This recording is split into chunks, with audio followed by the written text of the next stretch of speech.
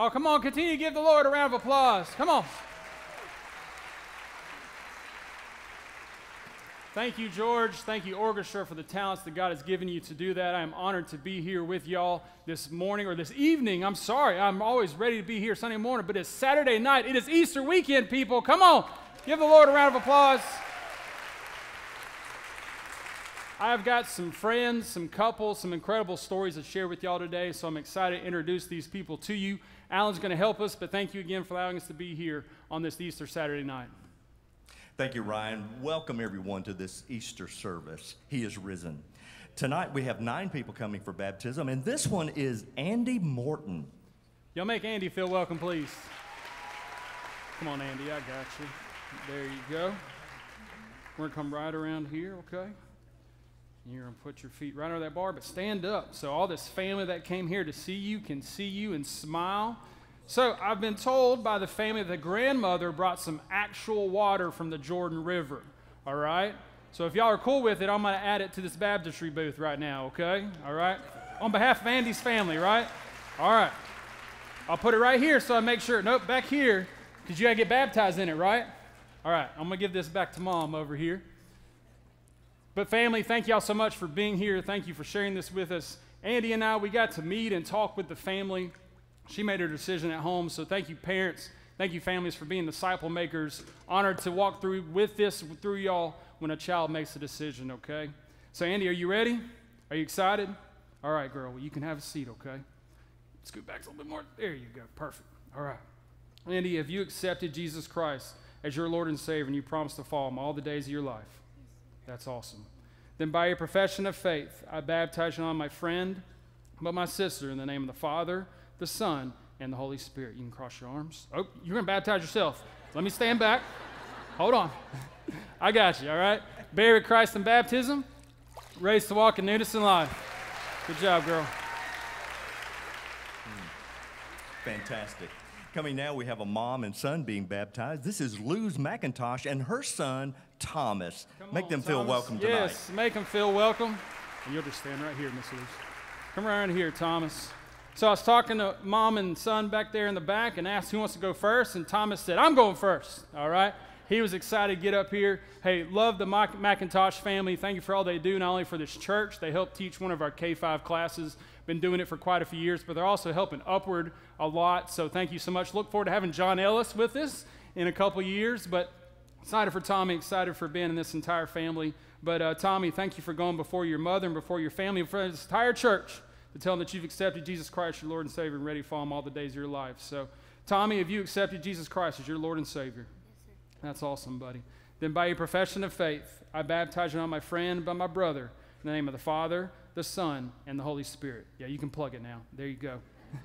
Buried Christ in baptism, raised to walk in newness in life. And look, you stand right here, and you get to watch Mom, okay? Come right here, Miss Luce. Come on down.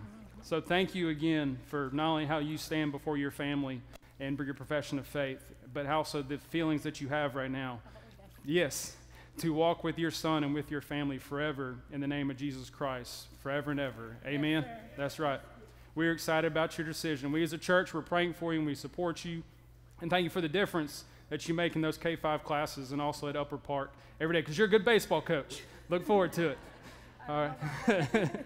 Well, Luz, have you accepted Jesus Christ, your Lord and Savior? Yes, sir. And you promise to follow him all the days of your life? Yes, sir. That's awesome. Then by your profession of faith, I baptize you not my friend, but my sister, in the name of the Father, the Son, and the Holy Spirit. Buried Christ in baptism, raised to walk in newness in life. Congratulations. Thank you. You're welcome. And coming now is Tristan Dyer. Y'all make Tristan feel welcome, please. Come on, Tristan. You're going to come sit right here, brother. Feet right under that bar right there.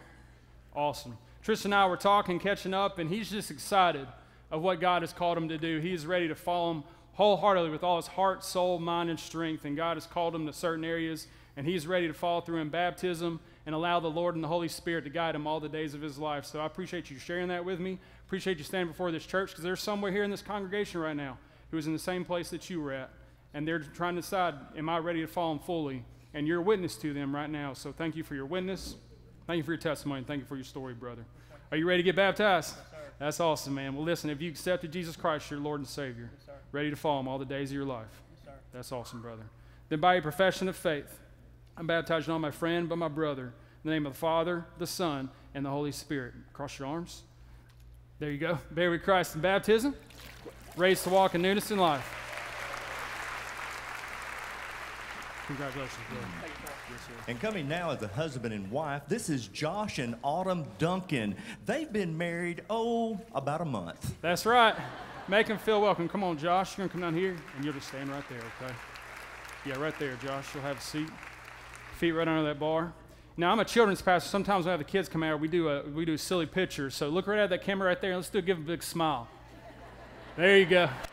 Hey, I appreciate getting to know y'all. And like Alan just said, they just got married March 1st. And they made a decision that come on. That as newlyweds, they want to make their foundation in Christ and in Him alone. So they are coming before this church to say, we are not just a married couple, a husband and wife, but we are a ministry. And we're going to follow Him all the days of your life. So that's awesome. So thank you so much for your witness. So, husband, have you accepted Jesus Christ as your Lord and Savior? I have. And promised Him to follow Him all the days of your life? I do. That's awesome, brother. Then by your profession of faith, I'm baptizing not my friend, but my brother, in the name of the Father, the Son, and the Holy Spirit. If you want to plug your nose, but you don't have to, you good? All right. Buried Christ in baptism, raised to walk in newness in life. And you'll just stand right over here, Josh, okay? You come on up, and you just cheer her on, brother. Well, like I said, we are honored to do this with y'all, to hear your testimony and hear your story, and we are praying for you guys, not only for your marriage, but also your ministry, as you continue to trust in Jesus Christ to be the foundation of your lives. Amen, church? Amen. Listen, have you accepted Jesus Christ, your Lord and Savior? Yes, sir. Promise to follow Him all the days of your life. Yes, sir. That's awesome. Then by your profession of faith, I baptize not my friend, but my sister, in the name of the Father, the Son, and the Holy Spirit. Buried Christ in baptism, raised to walk in newness in life. Congratulations, man. And coming now, we have another young married couple. This is Ricky and Brianna Marsh. They've been married almost 1 year. Make them feel welcome. Come on down, brother. Just hang out right there, okay?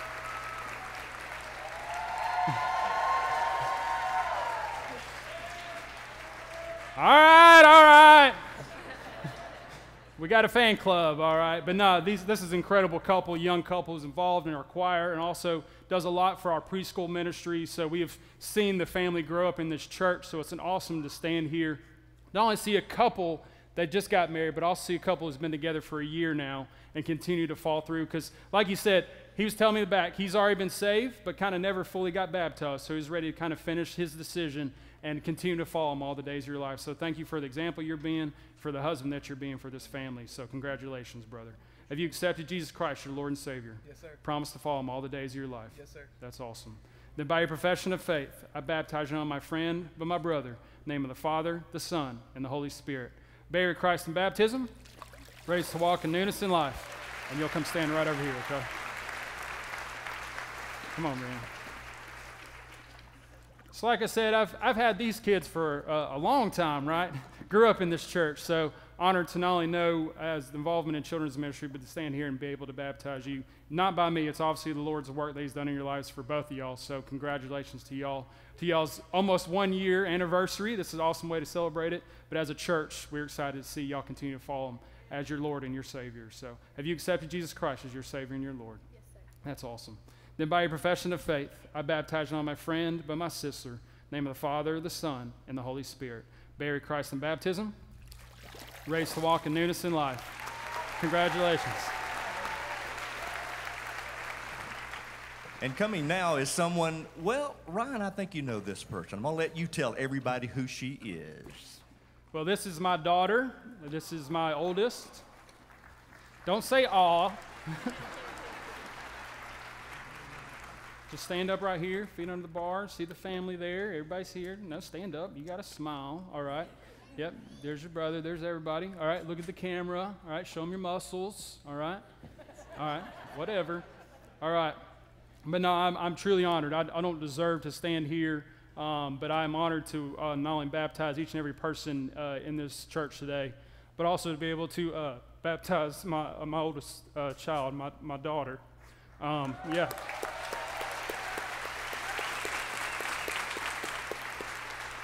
They're tears of joy. I know, just like the McIntoshes and the Mortons, you know, you stand there and see your child get baptized. There's no greater joy than that in the entire world. And it's nothing that me and Erica did. It's all the Lord's work. So thank you, Pastor Kevin, Brother Mark, for your leadership. She made a decision after VBS, and we said, you ain't getting baptized till we know you're ready. And so she's been asking us for months. So this is the Lord's timing, and we're excited to see you get baptized. Okay, baby? All right. You can have a seat, okay? All right, have you accepted Jesus Christ as your Lord and Savior? You got to say, yes, sir. Everybody said yes, sir, but his own daughter. You promise to follow him all the days of your life. That's awesome. Then by your profession of faith, I know, she shook her head again, I know.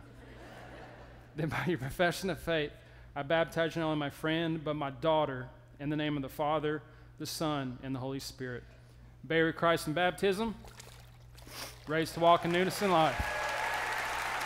Come on, girl. Thank you, Pastor Kevin.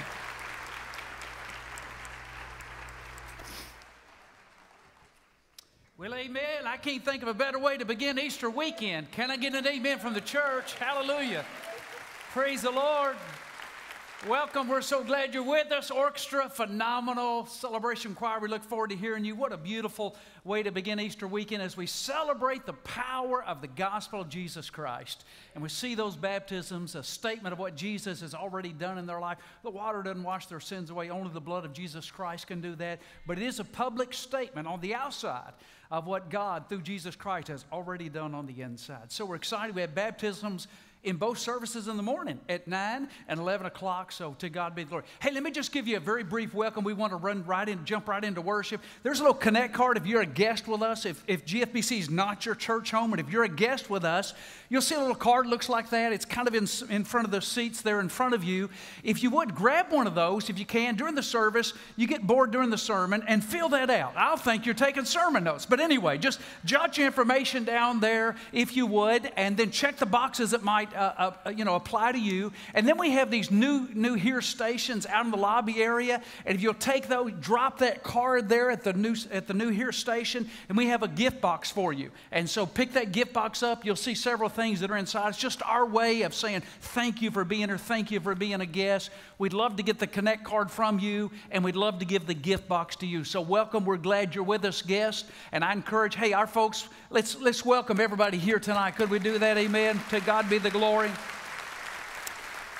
I might just mention, if you'd like to give this weekend, it's a simple way to do that. We don't pass the offering plates, but you can give online. You'll see all the information there. It's very simple. You can give mobile.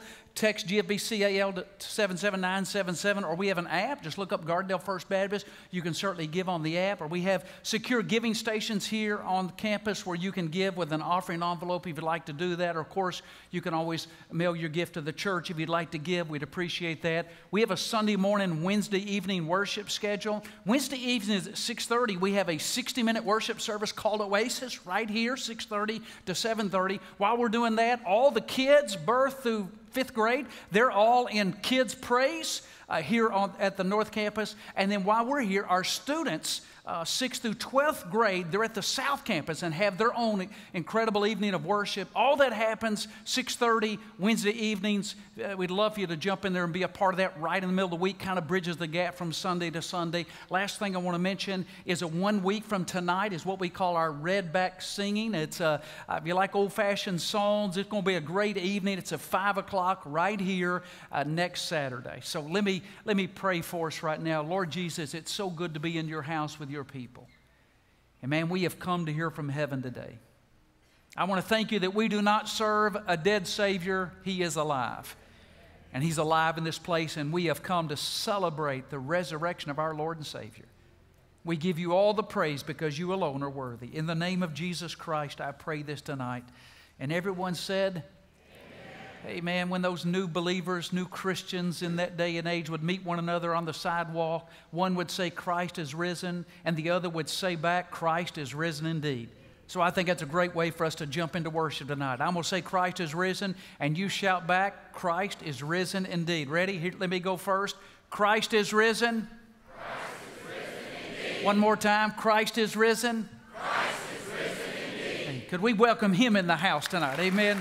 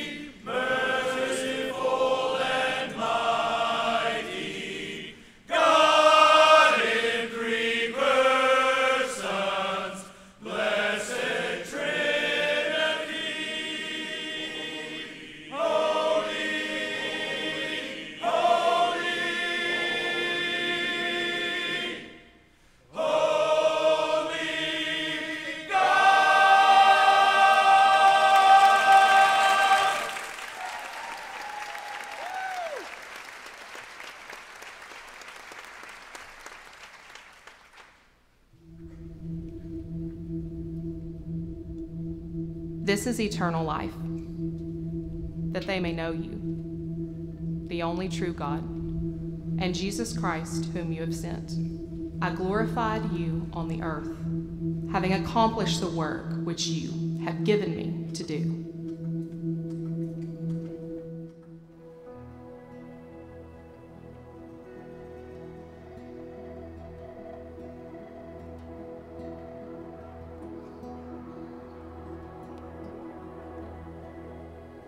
There was a moment when the lights went out, when death acclaimed his victory. The King of love had given up his life, the darkest day in history. There on a cross they made for sinners, forever cursed, his blood atoned. One final breath and it was finished, but not the end we could have known. For the earth began to shake, and the veil was torn. What sacrifice was made as the heavens roared?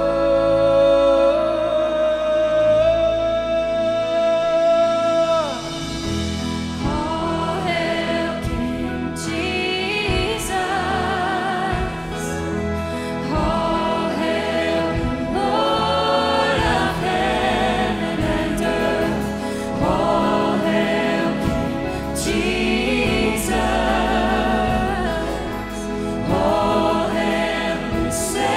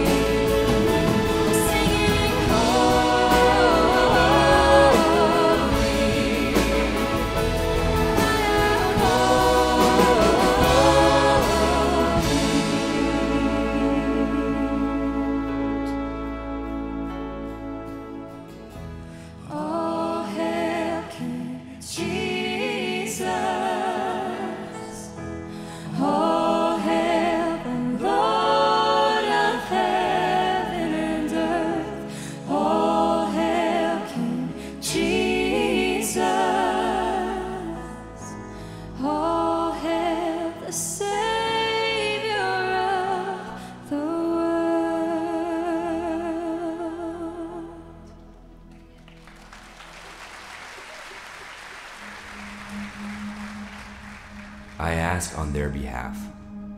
I do not ask on behalf of the world, but of those whom you have given me, for they are yours. I am no longer in the world, and yet they themselves are in the world. And I come to you, Holy Father, keep them in your name, the name which you have given me, that they may be one even as we are. I do not ask you to take them out of the world, but to keep them from the evil one. Sanctify them in the truth. Your word is truth.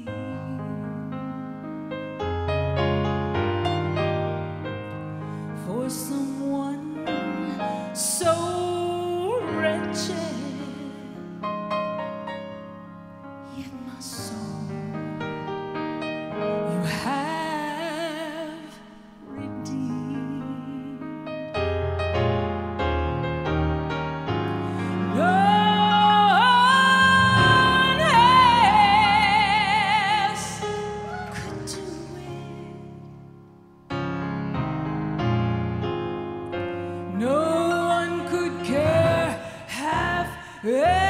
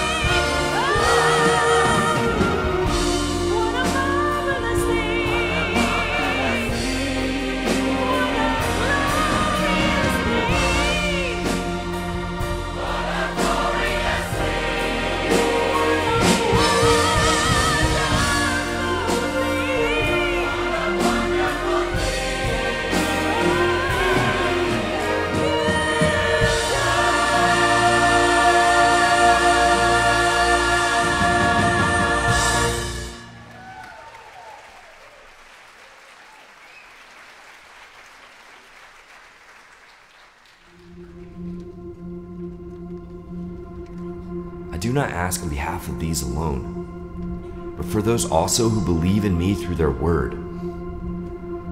O righteous Father, although the world has not known you, yet I have known you, and these have known that you sent me.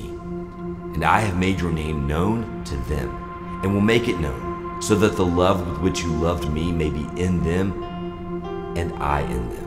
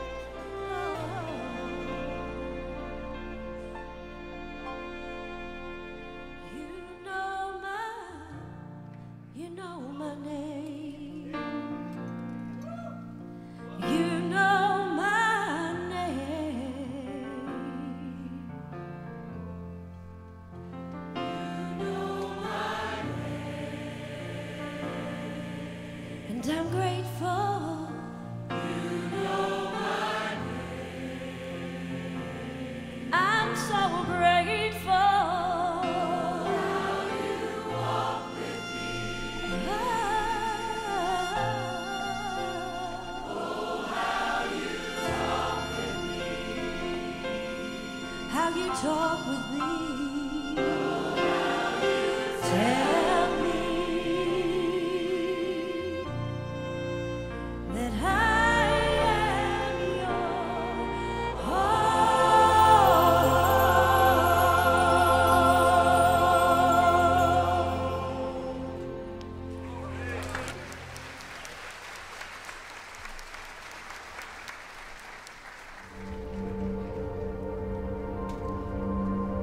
Father, I desire that they also, whom you have given me, be with me where I am, so that they may see my glory which you have given me.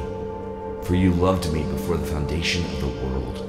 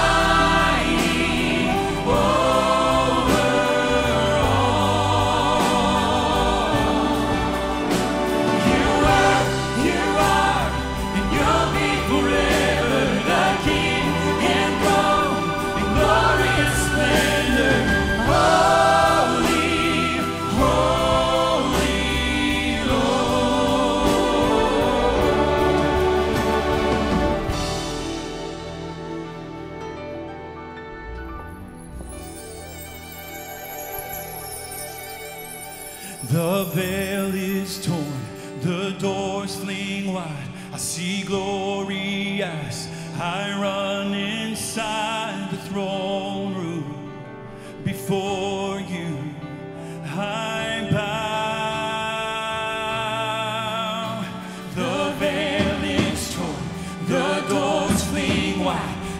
see glory as I run inside the throne room. Before you I bow. The veil is torn, the doors fling wide. I see glory as I run inside the throne room. Before you I bow. The veil is torn, the doors fling wide. I see glory as I run inside the throne room. Before you I bow. Holy, holy, holy Lord, God Almighty, over all. You were, and you'll be forever the King enthroned in glorious splendor. Holy, holy Lord. You are, and you'll be forever the King enthroned in glorious splendor. You are, and you'll be forever the King enthroned in glorious splendor. Holy, holy Lord. Holy, holy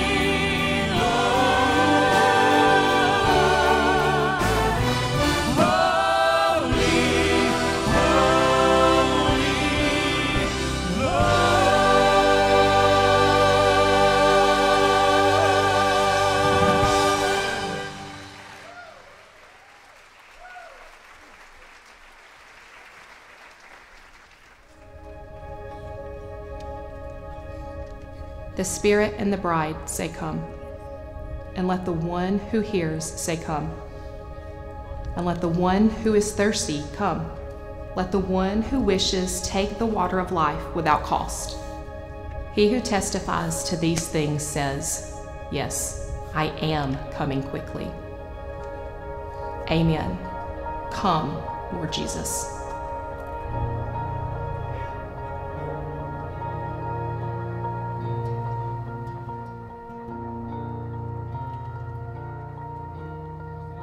There is a day coming when the old will pass away. Every wrong will be made right. No darkness, no night. The sun will light the way. There is a king coming, the one who conquered death and grave. No more pain and no more sorrow. This hope for tomorrow is our hope for today.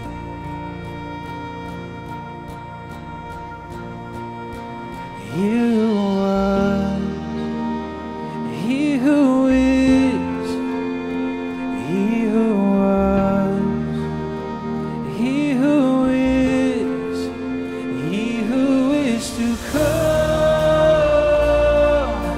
Christ the Son of Man, riding on the clouds with the crown upon his head.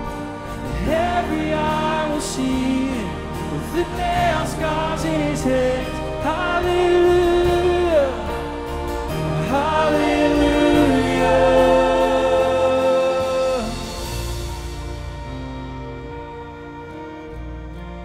Hallelujah, hallelujah. There's only one worthy of all glory and all praise.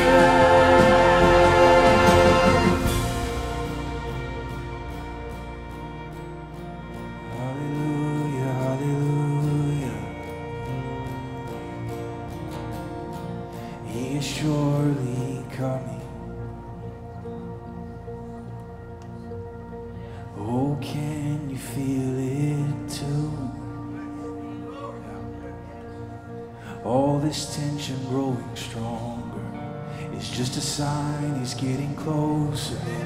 He's already on the move.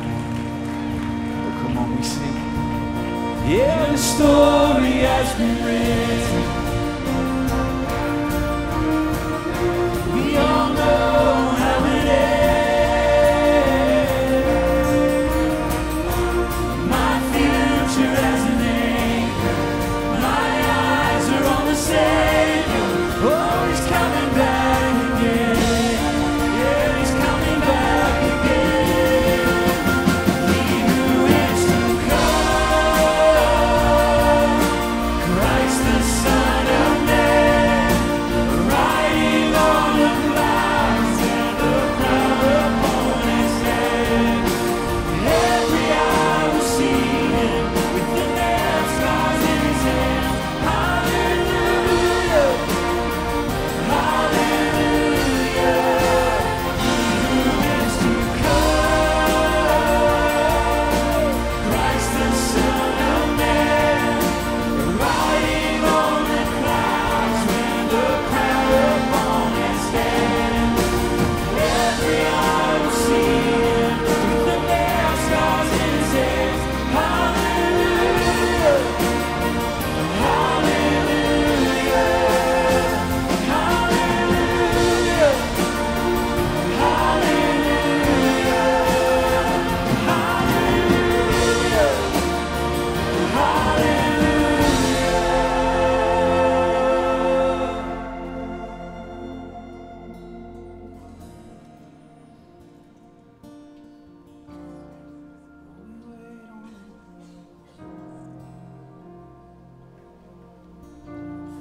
with our eyes on the horizon.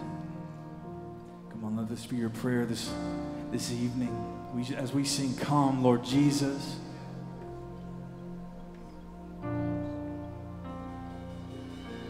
Come, Lord Jesus, come. Come, Lord Jesus, come. Spirit in the bride, say, "Come, Lord Jesus, come." Would you stand and sing that? Come, Lord Jesus, come. We wait for faith. Oh, come, Lord Jesus, come. Come, Lord Jesus, come. We wait.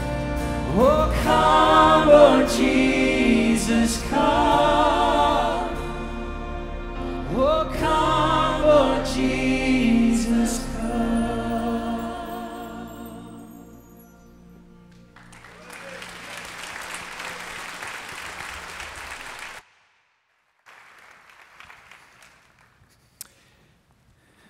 Can I get an amen from the church? Incredible worship. To God be the glory. Holy, holy, holy is the Lord God Almighty. And He is coming back. You know, whether you believe that Jesus is coming back or not doesn't change the facts. Doesn't change the truth. I don't want to frighten you tonight, but I'm going to tell you Jesus is coming back.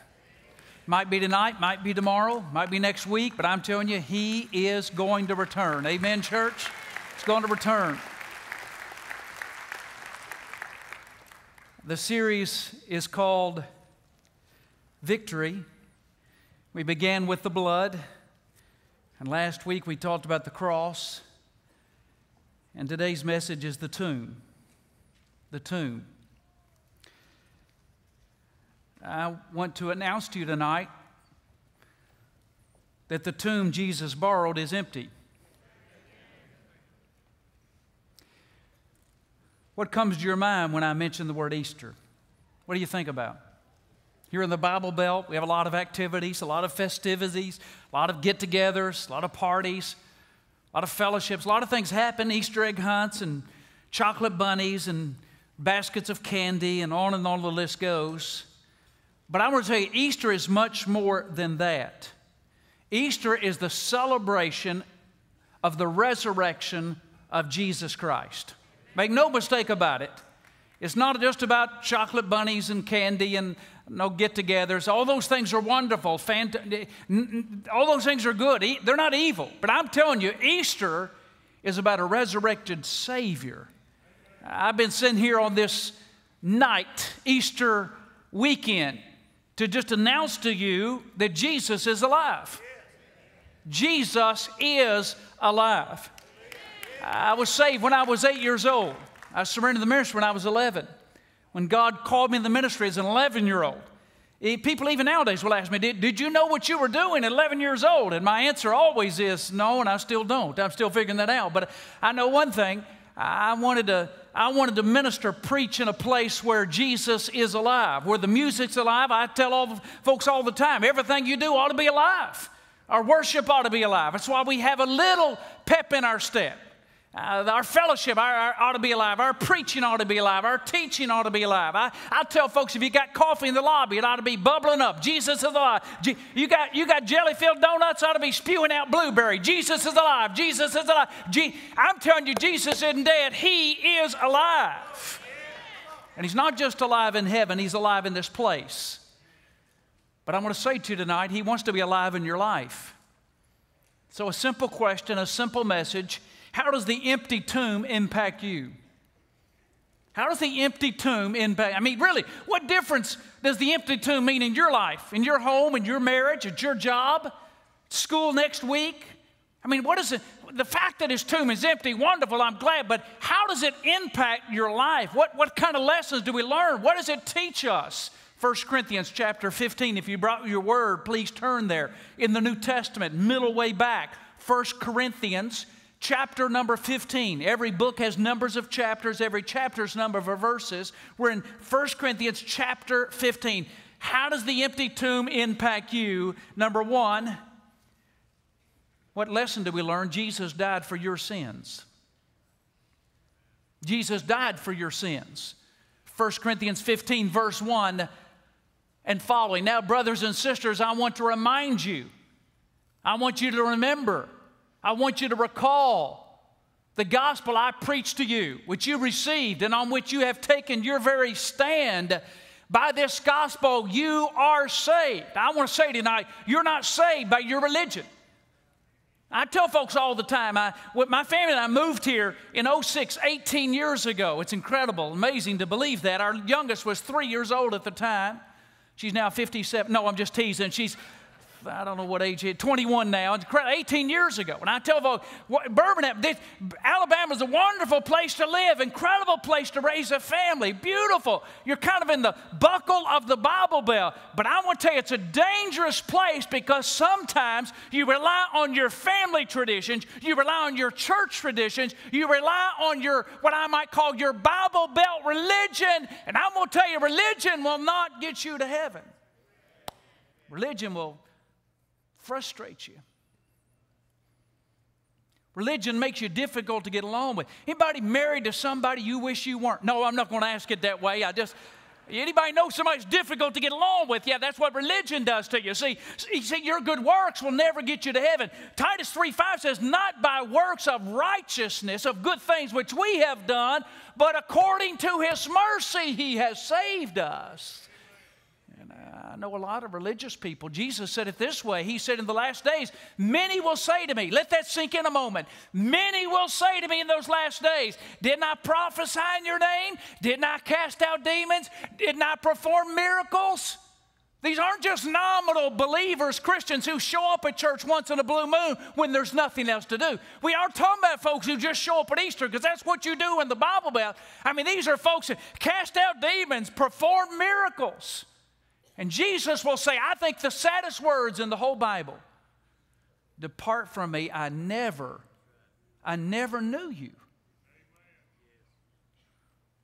You may be saying tonight, but I'm in church on a Saturday night. Doesn't that count for something? The Bible says the demons believe and tremble. I'm glad you're here.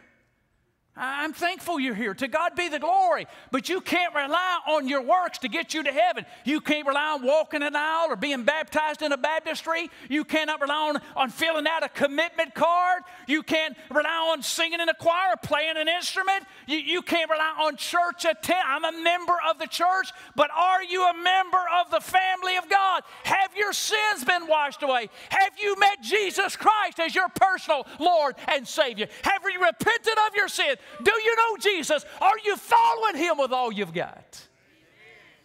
Paul said again, verse 2, look at it. He said, the Bible says, by this gospel you are saved, if you hold firmly to the word I preached to you. Otherwise, you believed in vain. For what I received, I passed on to you as of first importance, that Christ died for our sins according to the Scriptures. Now, if you're a Baptist, you can give a shout right there. Come on now. Hallelujah. Christ died for my sins according to the Scriptures. What an incredible thought. What an incredible truth that Jesus died for our sins, my sins, and your sins. And here's the message of the gospel. Jesus died for you. He allowed them to place the crown of thorns on His head for you. He allowed the spear shoved in His side for you. He allowed the nails in His hands and His feet for you. They mocked Him for you. They scorned Him for you. He gasped for air for you. He said, "It is finished," for you. And they placed Him in a borrowed tomb for you. And He was resurrected 3 days later for you. And He's alive for you. And hear me tonight. If you know Him, He's coming back for you. Jesus died for you. There's no greater way to communicate God's love for you than through the death of His only Son, Jesus Christ. There's no one, I want you to hear me tonight, there's no one who loves you like God loves you.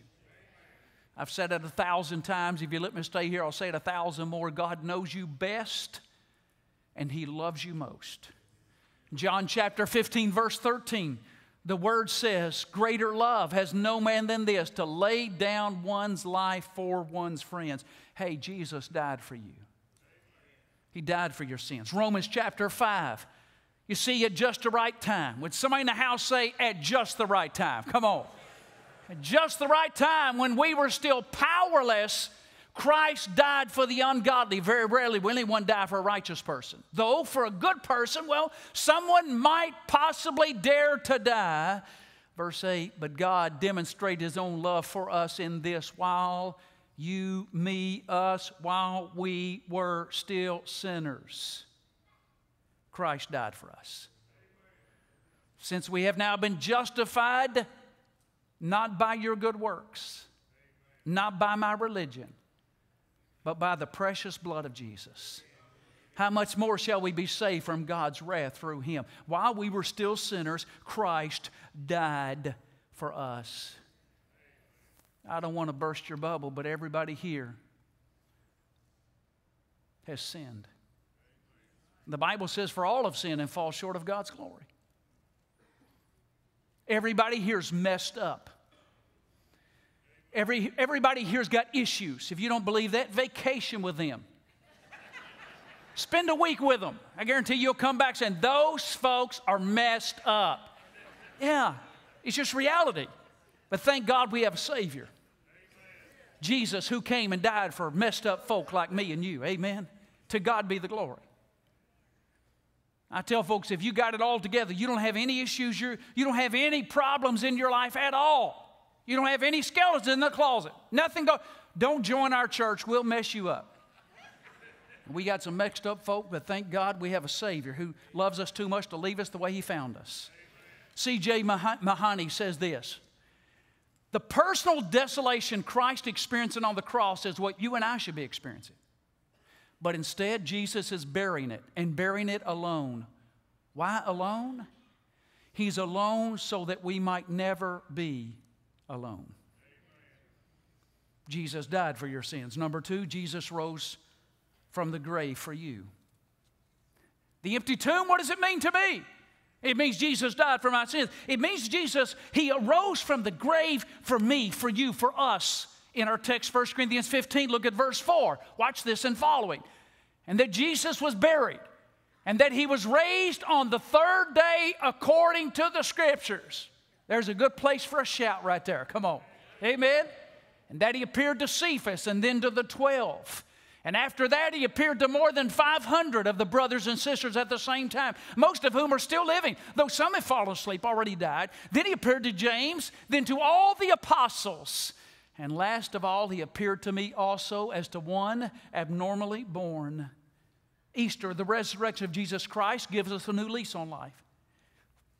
Think about it a moment that there was not a more discouraging, depressing time in the life of Jesus' closest followers, his disciples, right after his death on the cross. All of their hopes and their dreams had literally been destroyed. They assumed that Jesus would always be with them. They thought he would establish this earthly kingdom and set them free from this Roman oppression. And so when he died on the cross, it rocked their world. They thought, oh goodness, how could this happen?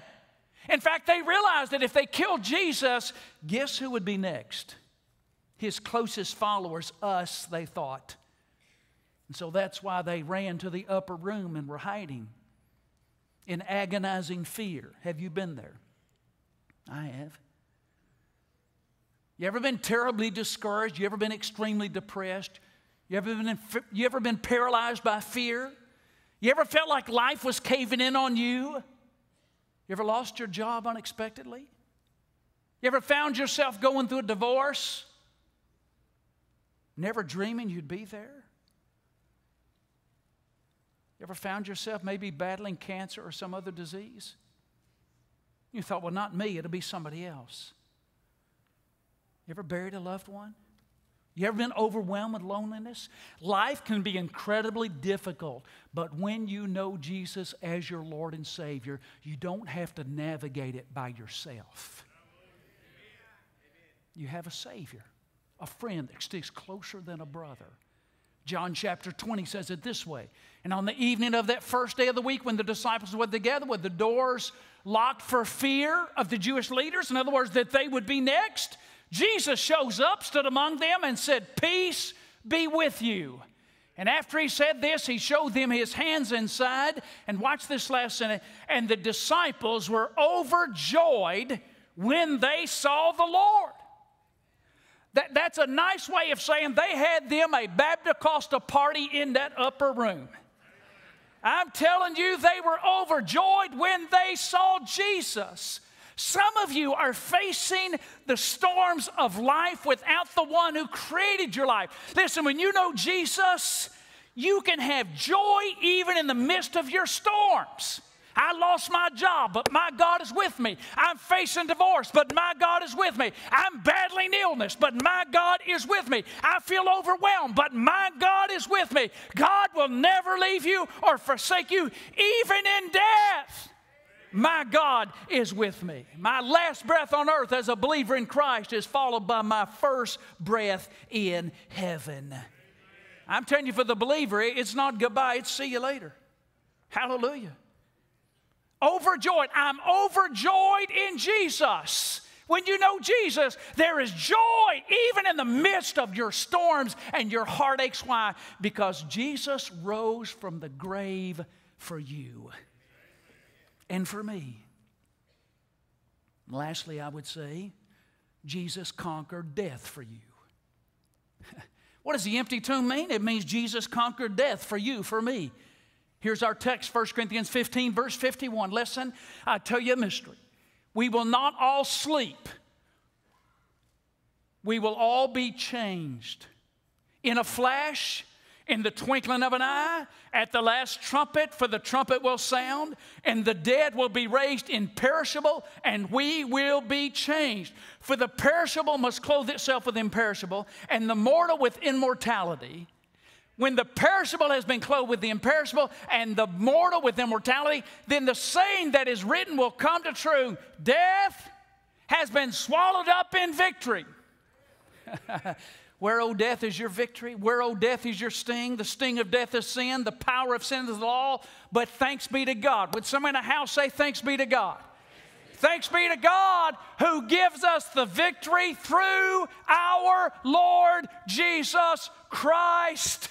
Listen, the message of Easter, the message of the resurrection of Jesus Christ is that when we repent of our sins, turn from our sinful lifestyle to Jesus, and begin following Him with all we've got for as long as we've got, we don't have to fear death. Through Jesus Christ, we have victory over the grave. Listen, when I die, if the Lord returns, if He does not return before I die, they'll put my body in a casket and they'll drop that casket down in the ground somewhere, but my soul will immediately be in the very presence of God. And one day He'll resurrect my body. And my resurrected body will be reunited with my soul, and it'll be a brand new body, a perfect body. People ask me, well, what's it going to be like? What are we going to do in heaven? I don't have all the answers about heaven. I know we'll be watching reruns of Andy Griffith. And there'll be a Dollar General on every cloud. I know that's the truth. I guarantee you that. I'm telling you, one day that body's going to come up out of the ground, reunited with my soul, but it's going to be a new body. It'll never grow old, and it'll never wear out. Any of you got a body that's growing old and wearing out? And if you don't get, some of you are 30 years old, put your hand down. You just wait. You think it's rough now. Had a tough time getting up today, 32 years old. Really? Yeah.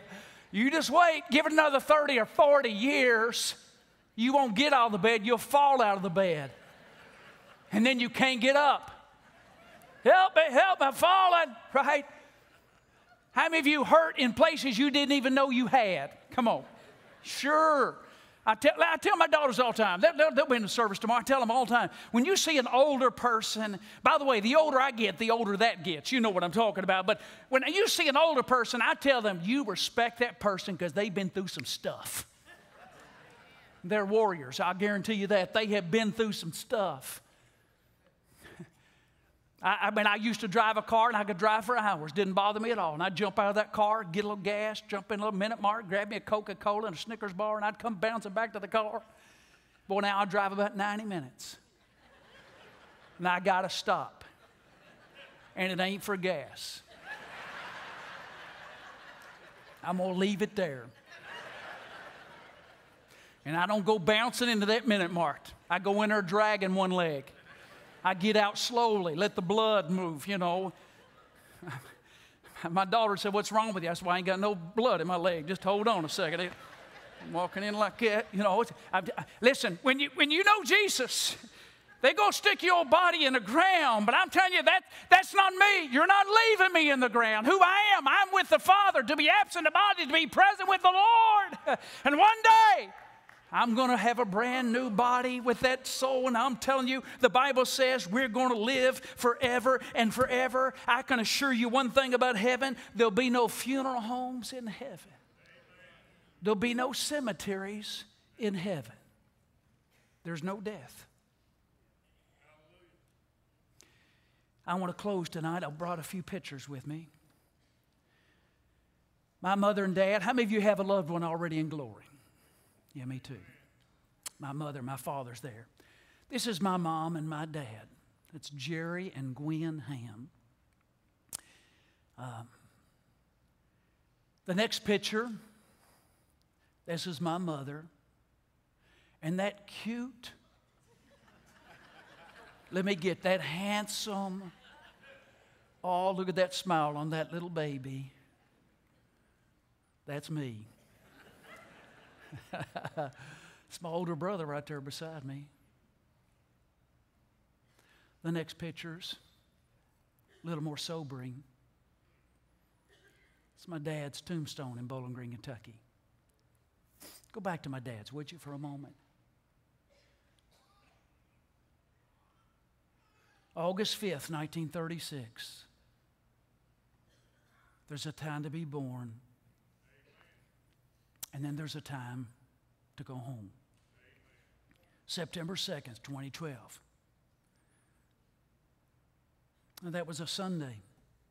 So how do you know? I remember when my brother called me that morning and said, Dad just took his last breath on earth. I said, well, I'm going to church. I'll preach. and then I'll be there. The next picture is my mother's tombstone. Just a small place there in Bowling Green, Kentucky. Gwen, she had remarried Howard. What you can't see to the right is her homegoing date. December 18th, 1999. December 18th, 1999. So how do you know? Exactly 1 week before Christmas. December 18th, 1999. I'll never forget when we all gathered. 7 days after my mother had gone home, and we gathered for that Christmas. That was a tough Christmas. Some of you have been there.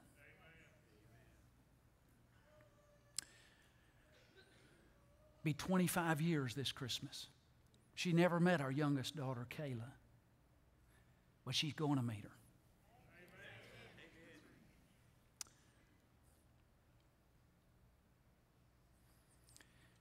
So why do you show us those pictures? I'm closing, so stay with me. Because I don't want to frighten you, not trying to manipulate your emotions, but I want to be honest with you. You're not getting out of this place alive. I'm not talking about the service tonight. We will let you out.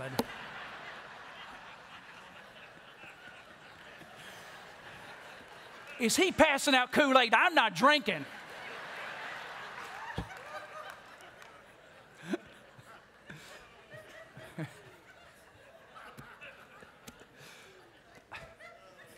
That was not in my notes. Anyway. You understand what I'm saying. We're all going to die. I mean, barring Jesus' return, and even then, you're going to die. You're going to take your last breath this side of heaven. You're not going to live forever here. So my question is, are you prepared for that moment? We make preparations for everything in life except for the one thing we know is going to happen, and that's death. Jesus says it this way. Last scripture I'll give you. John chapter 11. He says, I'm the resurrection of life. The one who believes in me will live even though they die. Will live even though they die. Will live even though they die. Will live even though they die. And whoever lives by believing in me will never die. Do you believe this? Have you ever repented of your sin and made Jesus Christ your Lord? And are you following Him right now with all you've got for as long as you've got? Hear me. I'm not asking, have you walked an aisle? I'm not asking, have you been baptized? I'm not asking, have you prayed at the altar? I'm not asking, have you ever attended Vacation Bible School? You ever filled out a commitment card? You ever sang in the choir? I'm not asking any of that. I'm asking you. Do you know that you know that you know Jesus Christ is your Lord and Savior? Yes, but I don't know if you can know that. Oh, 1 John 5:13 says, these things I've written unto you that you may know that you have eternal life. And that life is found in Jesus Christ. Do you know that? Are you certain if you died tonight, do you know? Do you know you'd go to heaven?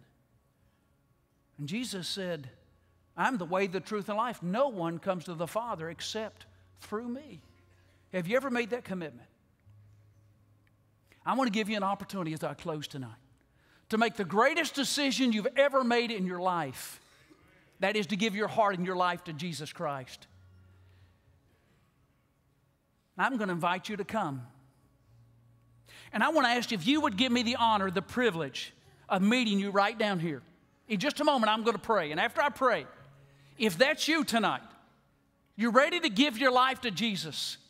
You're ready to know that if you died, you'd go to heaven. I'm going to invite you. What better time to do it than Easter weekend? I'm going to invite you to get up from where you're at in just a moment and meet me. I'm going to meet you right down here. Meet me right down here in just a moment. You say, well, there's so many people here. I'll do it another day, another time. No, the Bible says today's the day of salvation. This is the moment. You don't have a guarantee you'll even see tomorrow morning. Neither do I. Somebody else may be preaching the message in the morning. I don't know. Are you ready? You say, well, if I come down there, what's going to happen? I'm going to take a moment. I'm going to lead you in what we call a prayer of commitment right down here. And we'll all say it together. You're not going to be praying by yourself. You're not going to be nervous about that. We'll all say it together. As you commit your heart and your life, turn from your sin and invite Jesus into your life right here, right down here. And let me tell you what's going to happen. When you get up from wherever you're at, on this main floor, on the tiered city, when you get up, you say, well, there's so many folks here. I'm nervous. I understand that. But I'm telling you, when you step out, here's what's going to happen. Our folks are going to begin to applaud.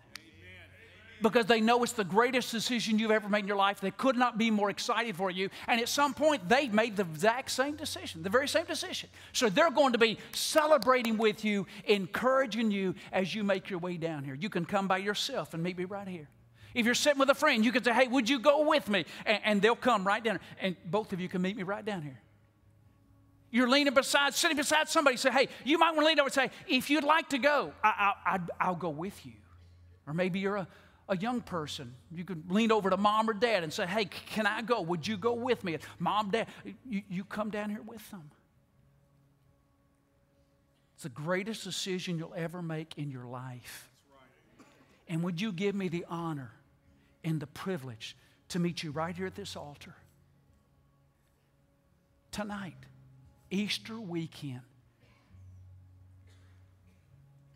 to give your heart and your life to Jesus Christ. I want to pray. And then I'm going to say amen. And when I say amen, I'm going to invite you to do something very bold, to get up where you're at and meet me right down here. You say, well, why do I have to do it? Well, listen, Jesus went to the cross publicly. The Bible knows nothing of these secret disciples. No. In fact, Jesus said, if you do not confess me before men, I will not confess you before my Father who's in heaven. There's something about saying I'm not ashamed to follow my Savior. I'm not ashamed of Jesus. Are you ready? I don't know who it may be. There may be none come, maybe one, maybe 21. I don't know, but we're going to wait just a moment. And if right now your heart's beating, your palms are sweaty, you say, how did you know that? I've been there. I know. If that's what we call the conviction of the Holy Spirit. And He's whispering, He's talking to you. He's whispering, I'm talking. This is your moment, sir. This is your moment, ma'am. This is your opportunity, young person. You may say, well, I'm a church member. I'm not asking that. I'm asking, I can't tell you the number of church members who generally got saved. Can I get an amen? I was in a revival preaching when the pastor who had invited me to the meeting, he got saved in the service. And he was the pastor of the church. And I've told you, they come to me and said, what are we going to do now? He's been here 7 years. He just got saved. I said, give him a raise. He's going to preach a whole lot better now. Listen to me. The enemy will give you 1,001 excuses tonight. He'll say, do it another time. There's too many people here. You're going out to dinner. Listen, you go down there, they'll keep you till Thursday. That's not true. That's the enemy. He's a liar. In just a matter of moments, you'll give your heart and your life to Jesus Christ, the greatest decision you'll ever make. We have a little booklet we're going to put in your hands, and you'll be gone. If you got folks here, they'll wait on you. They couldn't be more excited for your decision. I'm just going to pray for boldness now. And I'm going to ask you if you would. You ready to give your heart and your life to Jesus Christ? You ready to nail that down once and for all? Tonight, Easter weekend, I'm going to ask you to meet me right down there. They're just going to play a little bit of music. Lord, I pray right now for a holy boldness and a courage to respond to the Holy Spirit tonight. In the name of Jesus Christ, I pray this. Are you ready? Amen. So I'm going to invite you right now. Would you come? We'll wait just a moment. Come on. Come by yourself or come with a friend. Come on. Meet me right down here. Yeah. God bless you. Come on. Come on. God bless you.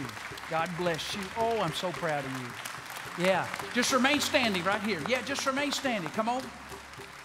Others that come. We're going to wait a moment. We're going to wait a moment. Just come and stand right down here. God bless you. Come on. Boy, I'm so excited for you. Praise the Lord. God bless you. Yeah, come on.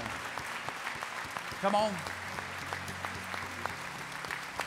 Just come and stand. God bless you, brother. Come on, that's right.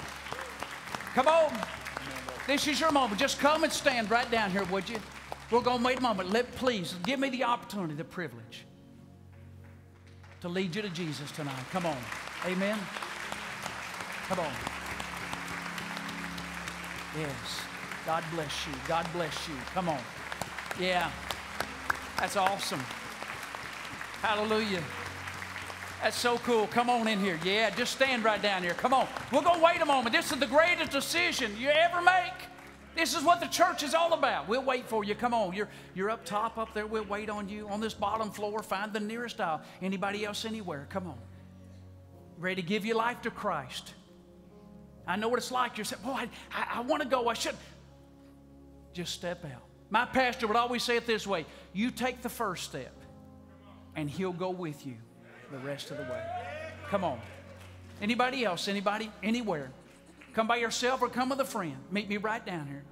I don't want to close it if anybody's ready to come. Come on. Anybody else anywhere? Yeah. Amen.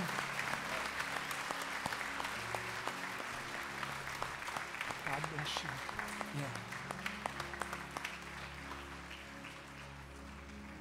Wow, that's so cool. Praise God. God bless you guys. Come on. Come on. Yes. Come on around here, would you? Yeah, come right on here. That's beautiful. Come on around then. Yeah, stand right over there. Thank you so much. That's so awesome. Anybody else anywhere? The old preachers used to say, is every heart clear? Every heart clear? Have you done what the Lord has asked you to do? That's all I ask. I'm not trying to manipulate you. I'm just preaching the gospel and asking you to respond to what the Holy Spirit is doing in your life. Is there anybody else anywhere? We'll wait one more moment.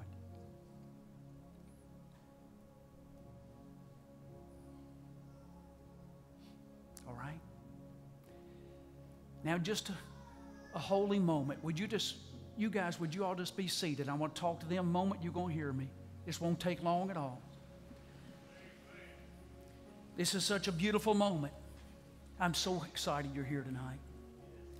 By the way, if anybody else wants to join, just come right on down here with us. Come on, quickly. I'm so proud of you and excited for you.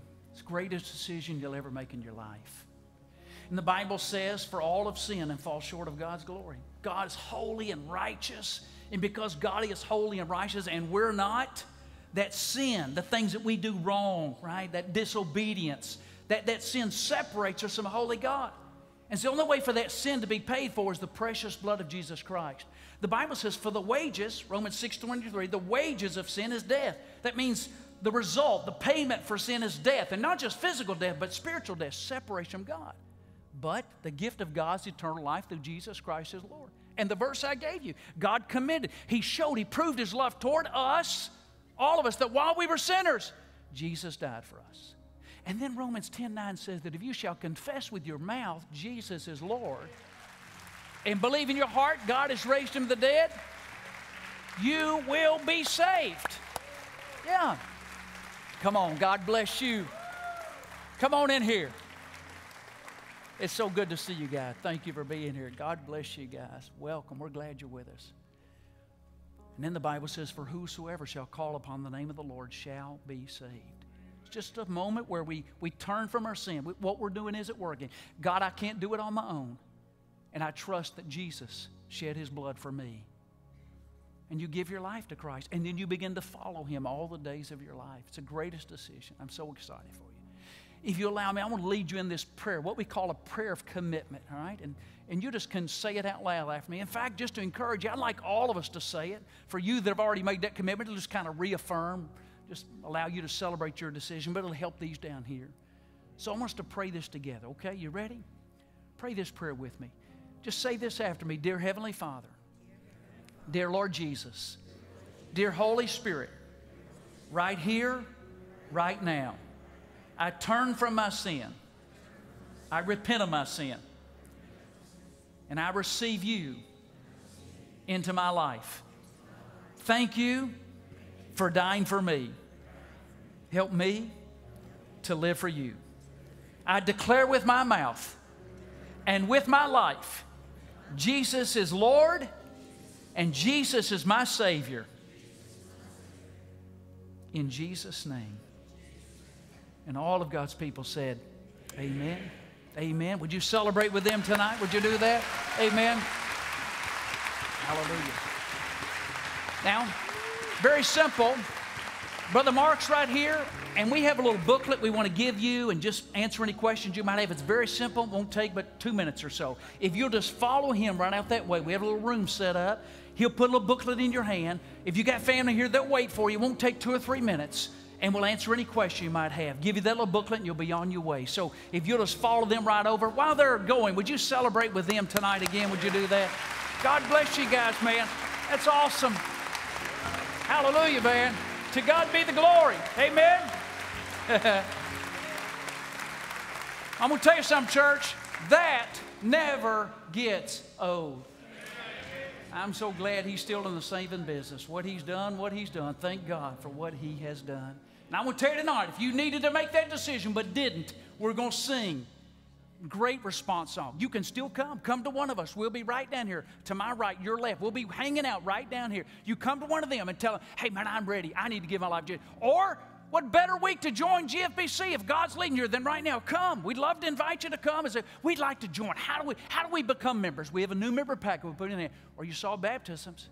We're going to have baptism morning at 9 and 11. If you want and you're ready, you've committed your life to Christ, we'll baptize you in the morning. Come and let us know. Or we'll schedule it for you next month if you want it. Whatever. I'm just telling you, there's freedom in the house. Would you stand and let's put our hands together and let's worship. Come on as they sing for us today. Amen? Yeah. Our leaders are right here. Come on as they sing for us. You're going to love this song. Hallelujah. Anybody in the house thankful Jesus is still alive? Amen? Amen. Yeah. Oh, look at these words. You're going to love this. To God be the glory. See, on the hill of Calvary, my Savior bled for me. My Jesus set me free. Look at the wounds that gave me life, grace flowing from His side. No greater sacrifice. What He's done. What He's done. What He's done. All the glory and the honor to the Son. My sins are forgiven. My future is heaven. I praise God for what He's done.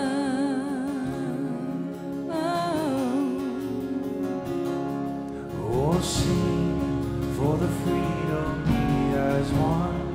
Even death is dead and done. His life is overcome. Oh, say the name above all names, over every broken thing. He is risen from the grave. Come on. What He's done, what He's done. All the glory and the honor to the Son. My sins are forgiven. My future is heaven. I praise God for what He's done.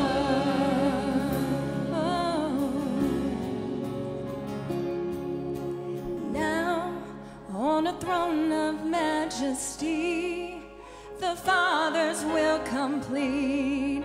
He reigns in victory. Yes, He does. Come on, sing it to Him. Hallelujah to the King.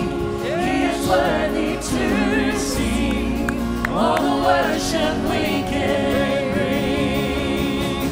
What He's done, what He's done, yeah. All the glory and the honor to the Son. My sins are forgiven. My future is heaven. I praise God for what He's done.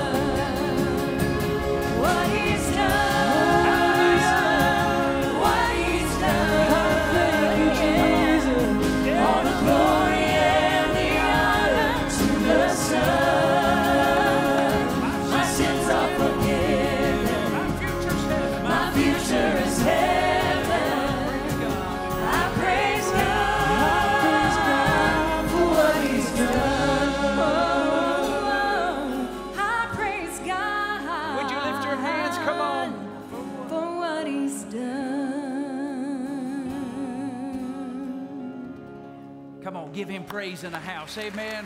Hallelujah. Well, amen and amen. I want to tell you, our leaders, we're going to hang out here for a little while. If you want to make a decision, wish you had but didn't, come on, we'll meet you right down here. We'd love to help you make the decision. Pray for the 2 services in the morning. We'll have a 9 o'clock and 11 o'clock. We're going to let y'all out alive tonight. But we're still deciding about tomorrow. We'll let you know. Thank God He's alive. Amen. God bless you. Tell somebody about Jesus. Pray for the services tomorrow. We look forward to seeing you. If you don't have a church home, God bless you. We'll hang out right here. God bless you. Thank you for being here.